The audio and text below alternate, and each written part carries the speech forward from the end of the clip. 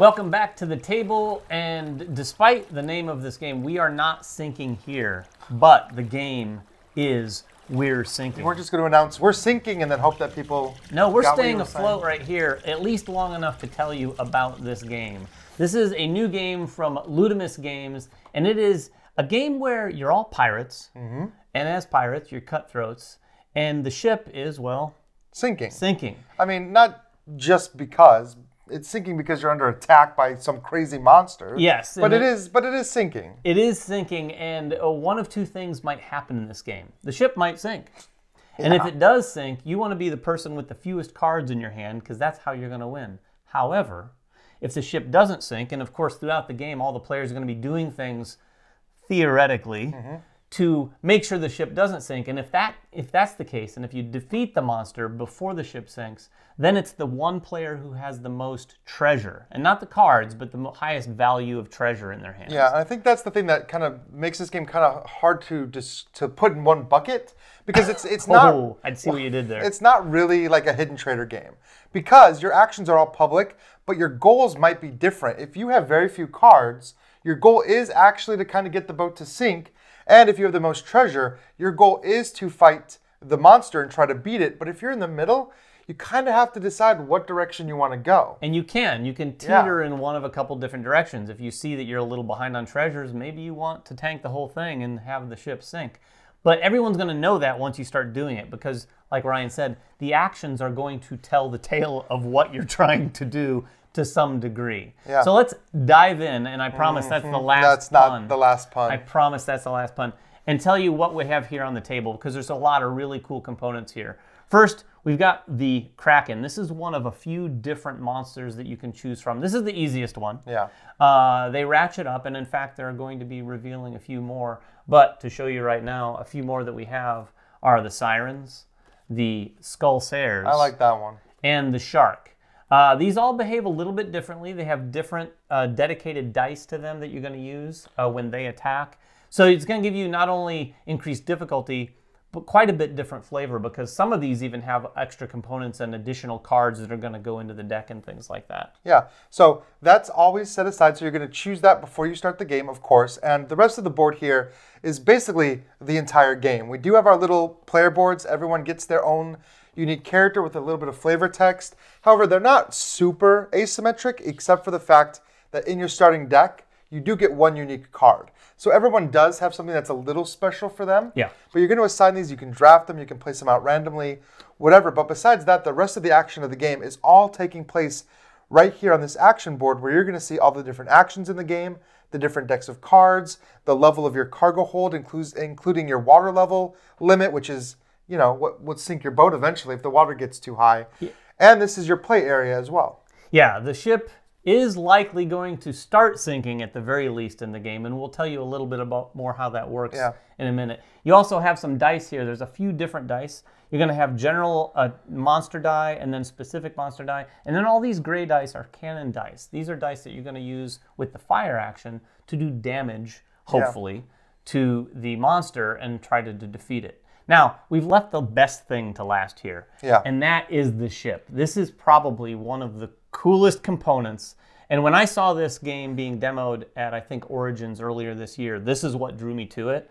This is a cool little ship, and I'll show you, it comes apart in several different levels. Not from the top down, but from the bottom up, because as you take pieces off, the ship is going to look like it's disappearing further and further into the board as it sinks, which is a really cool feature in this game. Yeah, it is a really cool feature. And of course, the ship is going to sink, like we said, based on that cargo hold, based on the water level of the cargo hold, based on the water cards that are coming up, based on the breaches that you're going to have. So there's a lot of different things that will cause your ship to sink. And it's your job as players to mitigate that sinking if you want.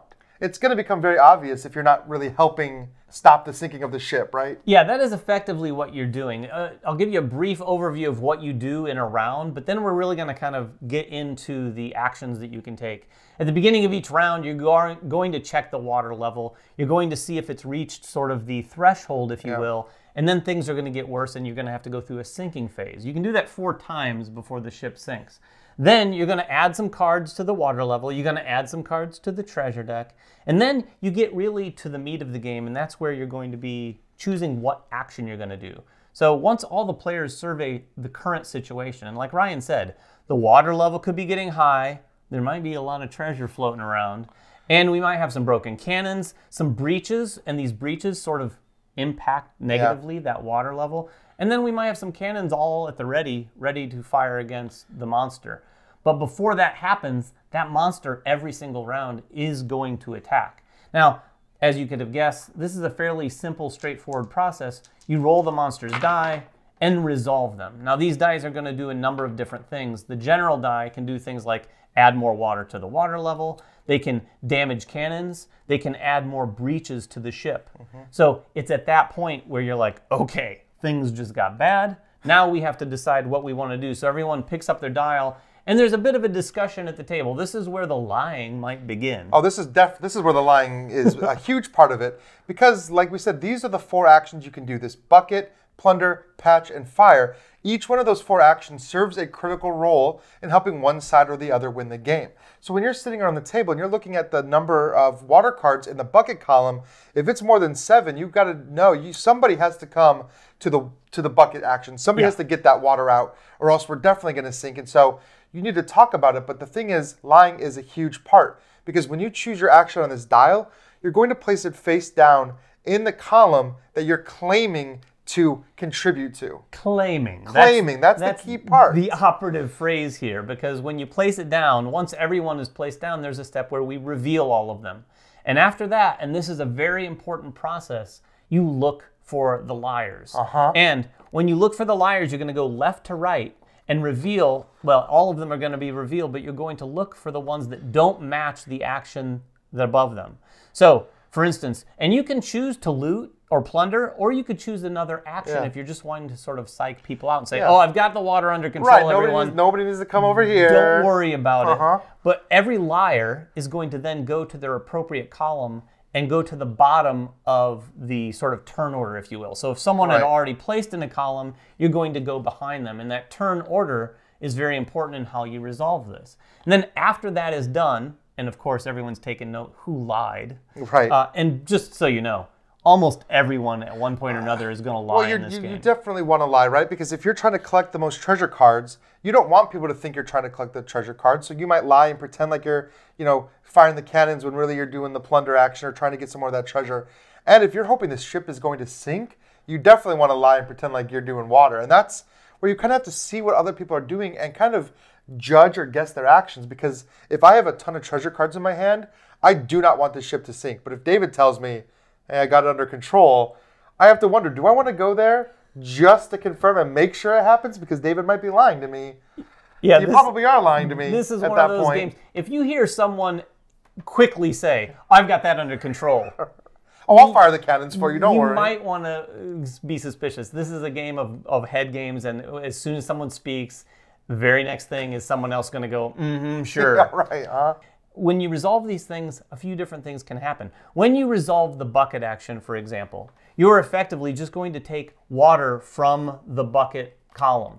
You can take any card there into your hand and then discard a card to the discard pile. Now, the water column is made up of all of the same cards that are in this deck. This deck feeds the water column and the treasure column, so there are some clear water cards, which are effectively things that block up your hand, but there are also treasures, so you might get a treasure out of the water there. Yeah, and those treasures can either just be worth points at the end of the game, which whoever has the most is going to win if the ship survives, but they could also be action cards that will allow you to do special actions or benefit some of the actions you take during the game. So going for water can be really beneficial for you. Yeah, and that turn order is really interesting on the water in particular, because whoever's last in turn order in the water bucket, they're going to be able to take 2 cards from the column and then discard any 2 cards.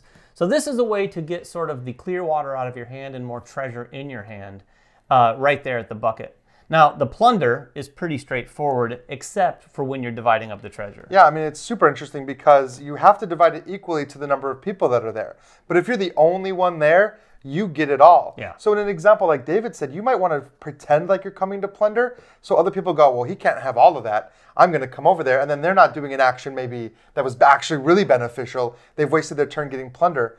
If too many people come to Plunder, you're either only going to get a small amount of cards or potentially no cards at all. Because if more people come to Plunder than the number of cards there, they just get discarded.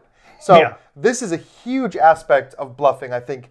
Trying to pretend like you're not going to Plunder, and then you think you're the only one there, and everybody reveals, and everyone comes over there, now nobody gets anything.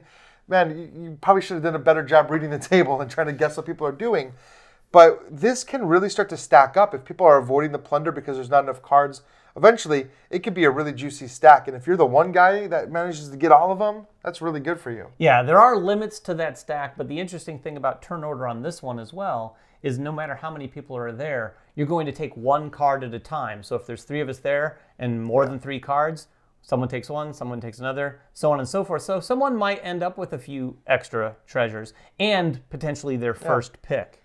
Then you've got the patch action. The patch action is going to let you do one of a couple things. You're going to go through this, and the first thing you do on the patch action, draw a card or discard a card. Right. This is an important distinction because if you want to just discard a card, this is a way to keep your hand size low. You can get rid of clear water. You could even get rid of treasure if you wanted. If you think the ship is going to sink, you really want to keep your hand size low because that's how you're going to ditch all your cards, get rid of them. That's how you're going to win. But after that, you're going to use sort of your action there to either fix cannons or fix minor breaches. Now, most of these just take one hammer, so you can fix a hammer and flip it over, or you can fix a minor breach. Now, there are major breaches that might cost 2 hammers. When that's the case, and you're the first one resolving this, you can ask the other people at that spot, hey, you want to use your hammer to help fix this major breach? So it injects a little bit more opportunity for conversation and discussion at the table. So if Ryan was going to do something else, now I'm really testing his mettle and going, were you serious about this? Because we could fix this major breach together. No, I don't want to fix the major breach. The other cool thing about this column is as the ship sinks, there are actually treasures in each level. There's tiles in each level. And those are going to come out face down, and they're going to be added to this column.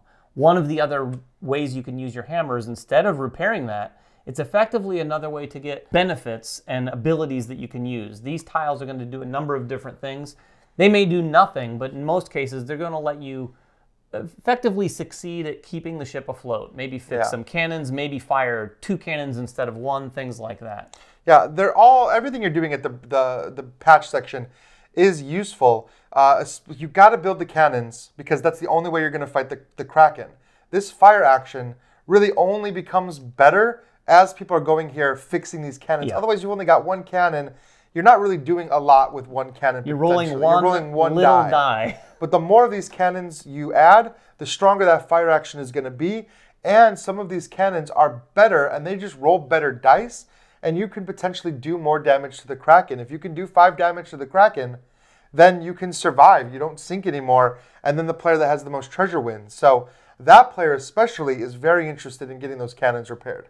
Yeah, it is a very interesting game because the whole time you're kind of sitting there considering, well, you clearly want treasure, you're a pirate, but then as things sort of progress, you're thinking, well, wait a minute, do I want all this treasure?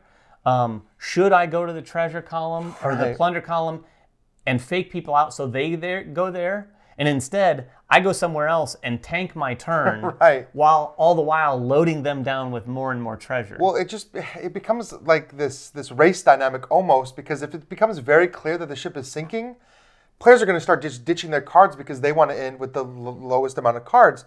But if you have a plan, if you think maybe, you know what, I can defeat the Kraken this turn. No one's going to expect it. Everyone's going to ditch their hand. And so I'm going to have the most, victory points, the most treasure in my hand. Even if you didn't have much, if everyone else is ditching your hand, suddenly saving the ship becomes far more beneficial to you. And so you will often switch strategies multiple times during the game. And during the last couple rounds, when it's really a nail biter, whether or not you're going to sink or stay afloat, it's anyone's guess which way a player is going to go with that. Exactly. And there is some information that you can kind of keep closer to the vest. Like we said, there's a lot of public information. Obviously, the actions you're taking, the things that you're doing are going to sort of tell people at the table where you're at or where your headspace is. But a lot of the items in this that you get in treasure, they're going to do some things that might be unexpected. So people might see 1 cannon here, but you might have some cards that make that better or add a cannon or do something like that so that on your turn when you go there, you might be doing a lot more damage or effectively potentially more damage to the monster than anyone else at the table might think you're capable of. Yeah, and those big surprise moments are what this game is all about, right? Yeah. Because really that reveal of and realizing, oh my gosh, like no one saved the water, no one bucketed this turn, and then you realize that you're done. Like the ship is going to sink, and then it just becomes, okay, well, who can ditch their cards fastest? Or maybe somebody surprises you and starts bailing water when you really didn't think they were. So those surprises, I think, are really what makes this game shine as far as like, you know, I love the good reveal. And I love that thinking someone's on your side the whole time and then they come with that last minute betrayal. It's really exciting. Yeah, the fact that this game has the 2 win conditions, I think, helps that a lot. A lot of semi-co-ops really just still have the 1 condition, right? And then a lot of minor conditions for each player. This one is sort of an either-or, so it has you torn the entire game trying to figure it out. And I did promise that we'd talk a little bit more about how the ship sinks. We're not going to go through it step by step, but it is a very cool process, and it has a major effect on the board. As the ship sinks, you're going to take off the lowest level. You're going to add those 2 treasure tokens to the patch, making things a little sweeter on the patch column. And then also you're going to wipe both the water and the treasure decks right here, put them back into the discard, shuffle everything together, and effectively reset things. The other thing that can happen is if you've let breaches stay, those cards are going to clear, but you're going to get these permanent breach tokens, which effectively make it guaranteed you're going to be taking on water. Lastly, you're going to flip the threshold card. This has a few different levels. This is the first level. Then you swap it out, and it's going to get worse and worse. More water cards are going to come out. Maybe more treasure cards as well. As water rises, more stuff's floating around that you can grab. That's basically, true. Everything's come loose now.